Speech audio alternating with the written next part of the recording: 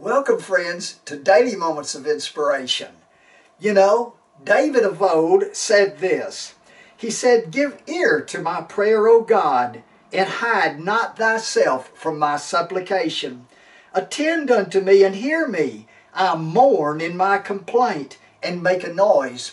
I'm reading this because I want to inspire you and I want to encourage you that whatever trial you might be going through, that you might know that God cares for you and God will deliver you the way that He delivered David of old.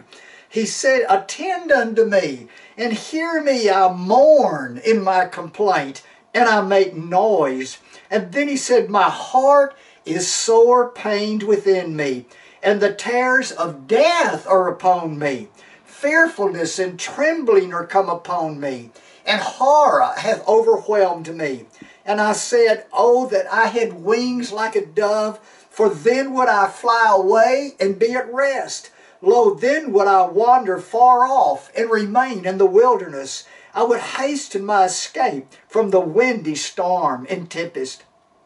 You know, David was a prophet of God. The Bible says that he was a prophet, and he spoke many things concerning the coming of Christ, the Messiah, the deliverer of the people. And in these Psalms, he was mightily anointed of God, and he spoke many things by prophetical utterance. And here he is, and he appears to be in great despair. And you might be in a time of great despair. You've gone through times of despair. I know you have, because every Christian has, because the Bible says, "Many are the afflictions of the righteous, but the Lord delivereth him out of them all." And so he was going through fearfulness. He was going through trembling. And there was horror that overwhelmed him. And he says, "Oh, that I was just like a dove. Then I'd fly away from all my troubles and be at rest."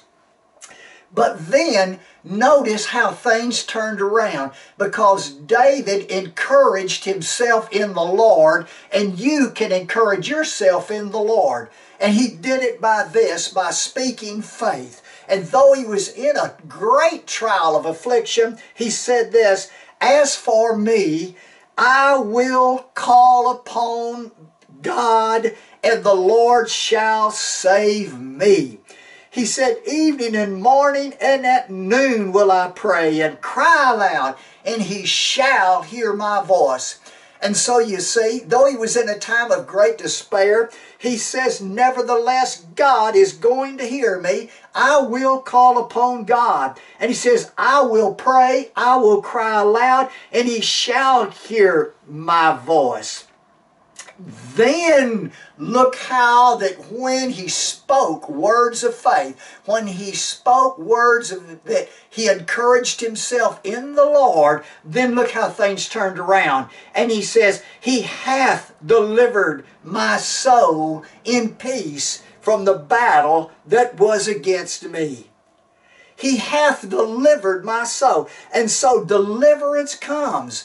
When you call upon the Lord, deliverance will come. And he says, "He hath delivered my soul in peace." And Jesus Christ is a Prince of Peace. And the Bible says, "Great peace He gives unto them that call upon Him." From the battle that was against me. We're in a battle. We're in a warfare. But it's not always a warfare against natural things. We think of it as a warfare against natural things. But friend, it's a warfare. It's a spiritual warfare. Because we wrestle not against flesh and blood, but against principalities and powers and the rulers of the darkness of this world. Against wicked spirits that are in high places.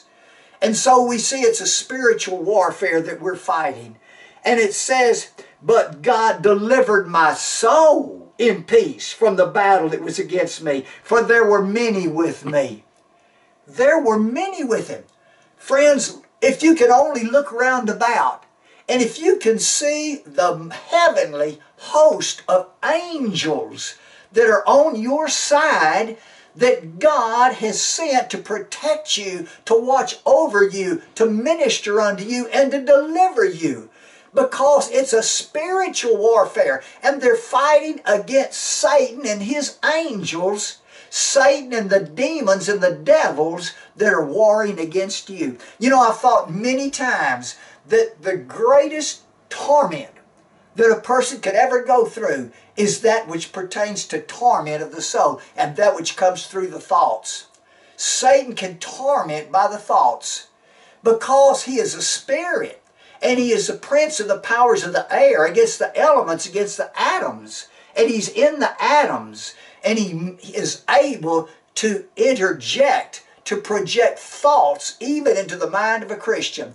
And he will project thoughts into your mind at times, just like he projected thoughts into Jesus' mind when the Bible says that Jesus was in a time of temptation and Satan came to him and he says, "If thou be the Son of God, then command these stones to be made bread.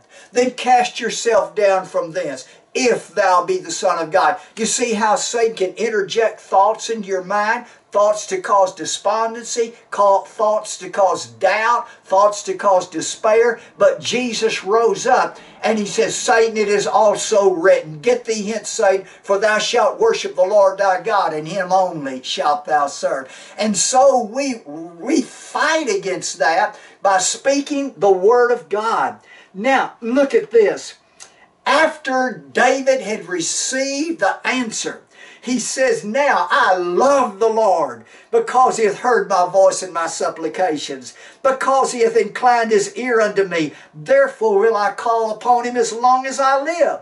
The sorrows of death compassed me, and the pains of hell gat hold upon me. I found trouble and sorrow. Then I called upon the name of the Lord."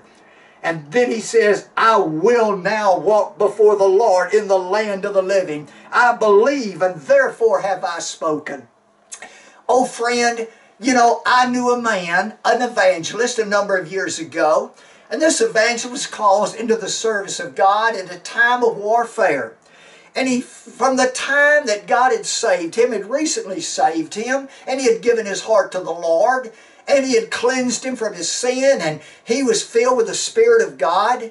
And he was at this time of a war, and he was in a cattle car. They had packed the soldiers into cattle cars, and they were sending them across France to the battlefront.